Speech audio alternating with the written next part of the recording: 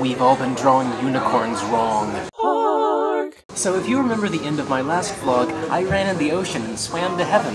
Well, as it turns out, heaven is just a Popeyes. So after I finish eating, I'm gonna go back to Earth because that's where my vlogging camera is. Thanks, St. Peter.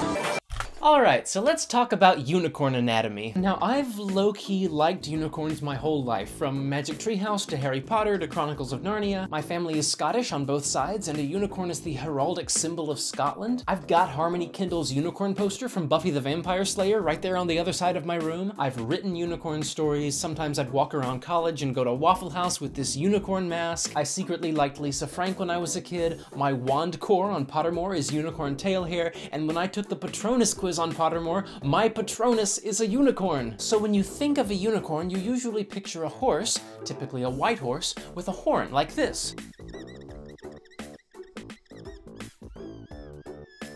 But this is not what a unicorn looks like. Unicorns are not just horses with horns. Unicorns have the tails of lions, the bodies of deer, the beard of a goat, the cloven hooves of a goat, sometimes the ears of donkeys,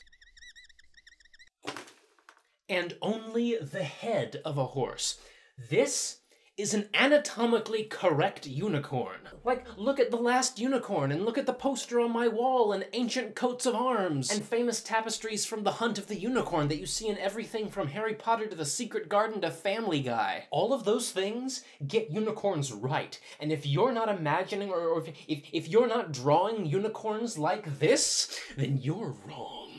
I'm kidding. Like, you can draw a unicorn however the you want. Like, that's how art works. That's basic communication theory. People change and reinterpret symbols and motifs all the time. And it's not helpful to just look at the original meaning of something as if that's sacred and untouchable. But still, it's interesting to see what unicorns looked like for hundreds of years before modern pop culture took them and made them into just sparkly horses with horns. The ancient Greeks believed unicorns were wild beasts from India, more like donkeys or goats than like horses. And in medieval times, people thought unicorns were fierce, dangerous animals, therefore the symbol of Scotland, that could only be tamed by pure young maidens, which is of course reflective of ancient patriarchal attempts to control female sexuality by portraying women who weren't virgins as impure. Yeah, I went there. But the association between young maidens and unicorns turned into a metaphor for Christ and the Virgin Mary, which I think popularized the unicorn motif more than anything else. And the connection between young maidens and unicorns continues to this day when we associate unicorns with grace, beauty, femininity, and then it's evolved into a pride symbol, into a symbol of rarity and being free-spirited, into a punk rock symbol. It's an atheist metaphor for the fallacy of non-falsifiability. It's a reclaimed feminist symbol. It's all kinds of things, but in that broadening of what a unicorn is,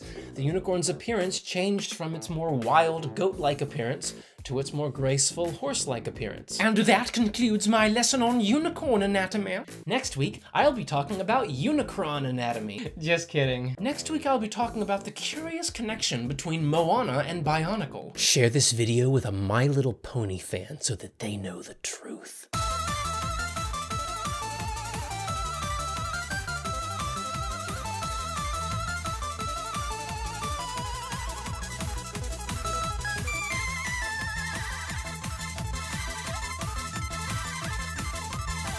The cloven hooves of a goat. The cloven hooves of a goat. Please draw whatever you think a goat is and tweet it at me. The cloven hooves of a goat.